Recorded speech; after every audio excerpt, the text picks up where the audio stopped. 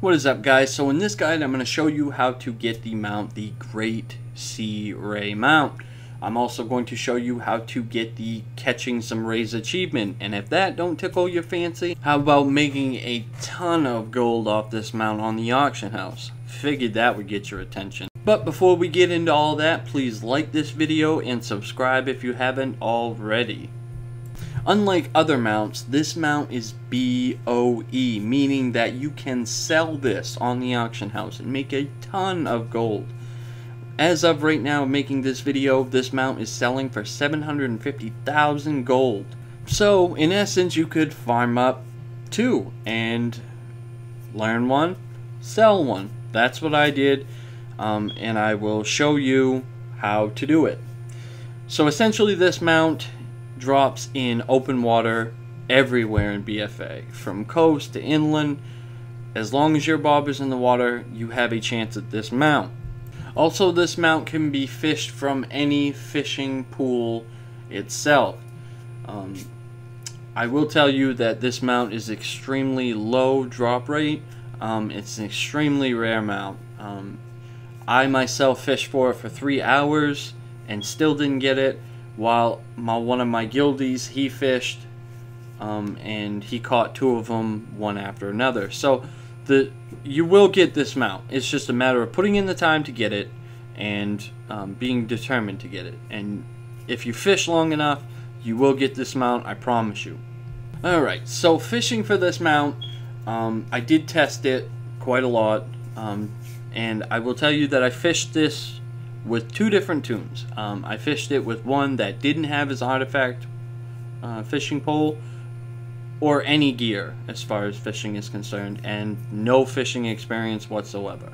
I also used my Demon Hunter, which has his artifact pole. He's got fishing equipment and enchantments. I will tell you that none of that matters.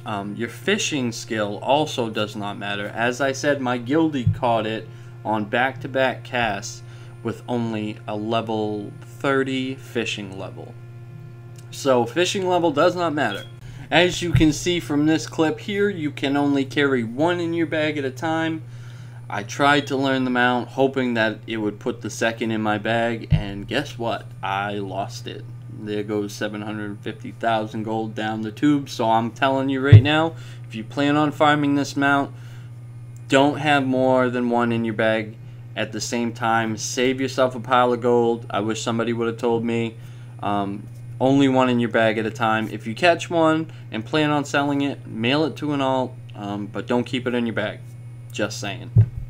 What I did when I farmed this mount was I doubled that with trying to get my Fish Me in the Moonlight achievement, and I was able to fish up 2 mounts before I even got close to completing the achievement. So I would make that your priority, and the mount will actually come along with it. Also, the fish you catch while you're farming this mount are pulling in some big gold right now. Very lucrative.